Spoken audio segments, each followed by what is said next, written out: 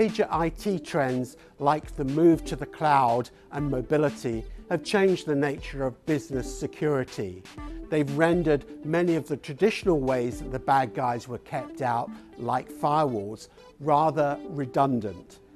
They've also made the role of the Chief Information Security Officer much more important than it ever was. I'm Paul Taylor, editor of The Connected Business, and over the next few months we're going to be looking at the role of the Chief Information Security Officer, the challenges and the opportunities that they face as they try and protect their companies from attack outside and inside.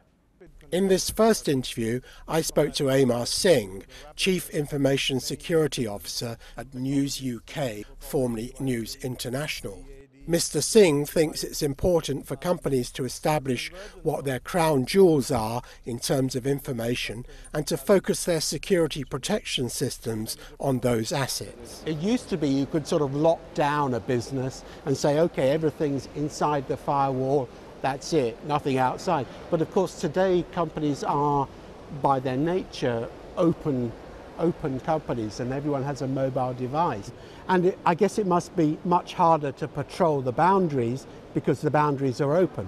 Very much. I think the boundary is now the human itself and the devices that the human carries. It's no longer about mobile or tablet, it's a combination. And by the time the viewers see this, there'll be so many other smarter devices coming out. And they will keep coming out. We have the Google glasses that are out there already, and we have several other technologies that are kind of in the roadmap for many other organizations. So I think that there is no longer the network perimeter, if you want to call it, as we all knew it many, many years ago. The firewalls are just no longer good enough. They're definitely a component, but the convergence, as I said, the interesting phenomena that I call oversharing.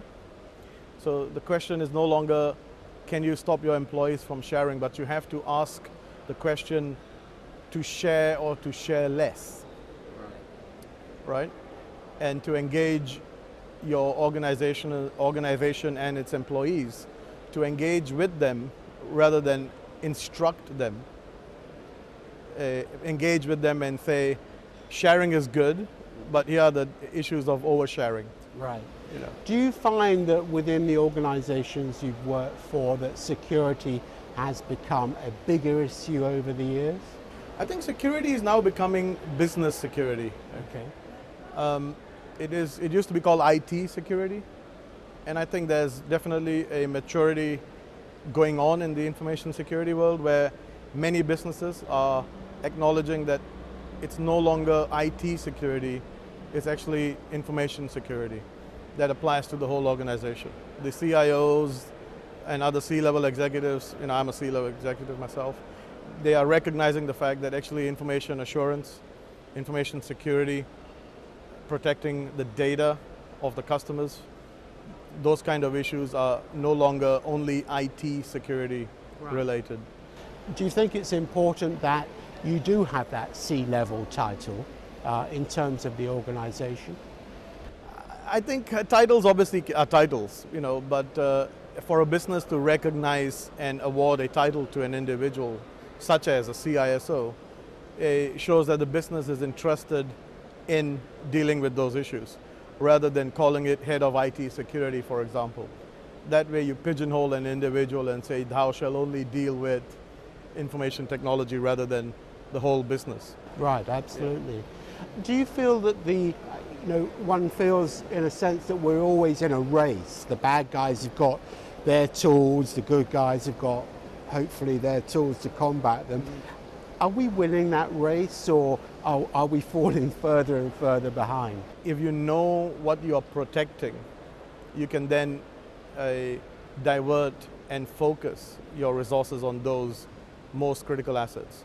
So yes, overall, the adversary has unlimited resources, unlimited skills, and organizations are going to have a slight disadvantage. However, if they focus their attention on critical skills. Skills is another issue that we keep talking about. Focus, advantage, invest in their people, and also know what they're protecting. And I guess the challenge is most organizations don't know where all their crown jewels are. and that's where the challenge is.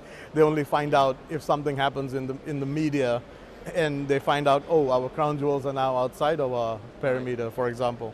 So I think working with the whole business, and this is why I think it's very critical to engage every single member of your organization.